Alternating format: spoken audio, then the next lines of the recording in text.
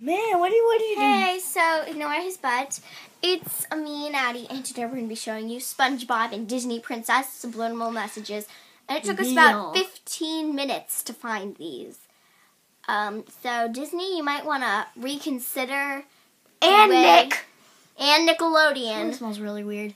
Because you farted, you boob. Oh, yeah. How you place things. So, yeah, go enjoy it. What does that look like to you? Oh, shut up. Hey, we already do this part. What is SpongeBob holding? A penis. And Belle is reaching for Cinderella's dress? And what's he looking at? And why is she so happy? Alice's dress. What are they thinking about? Sex, sex, sex. Why is Cosmo in the bed?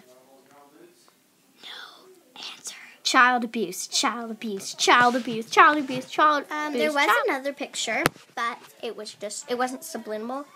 It was a fan picture that I thought was really too gross to put in this. And some of these were fan pictures. They weren't actually from a movie or anything, so I'm sorry about that.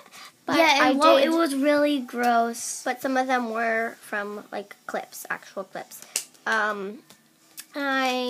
If you private message us, we will show you that other picture.